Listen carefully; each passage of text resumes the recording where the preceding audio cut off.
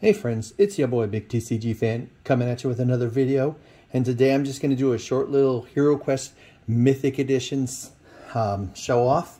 It's more like just showing you guys how I store it. Anyone who owns the Mythic Edition knows it comes with a wide variety of weird plastic packaging and boxes. We tried with the very first quest to play with all the little pieces and store them back in, and it was such a pain in the butt. I had to come up with an entire new way just to store it for convenience and ease. As you can see, it's a pretty thick box. So there's my hand. So what I did was I took everything out and I ziplocked things. So for example, I have one bag that we hold all our orcs in. And then this one I put the abominations and the goblins. The idea being just to have convenience and easy. In this one I didn't label it, but this is where we put like furniture. I had some doors in there, but they're not supposed to be in there. Well, that's the door one, and this is the furniture one.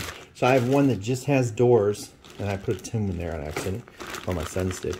And then one that has just the furniture, very convenient.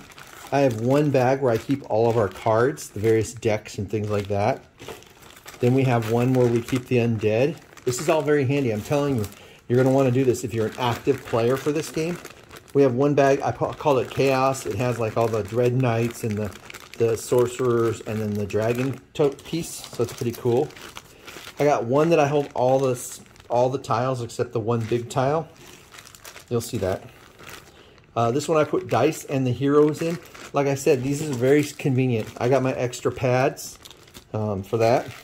And then of course we have our quest books, all of the quest books, and the one tile, as you can see it's huge, and then the long tile.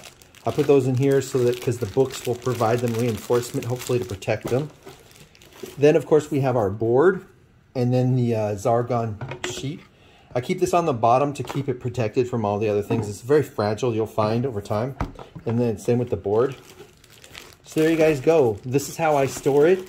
I highly recommend, if you're a person who actively plays this game, as you see we do, that you store yours like this, because you can take what is a huge box down into just this one much smaller Heroquest box. It's very convenient and easy for storage. This game is an excellent game. It's a lot of fun. I really recommend when they release it, you won't have the Mythic Edition pieces, but you'll have all the basic stuff and you'll be able to play this game and you will enjoy it. Double thumbs up from me and the rest of the family here. So I hope you guys like this video. Please make sure you subscribe and comment down below. Peace out.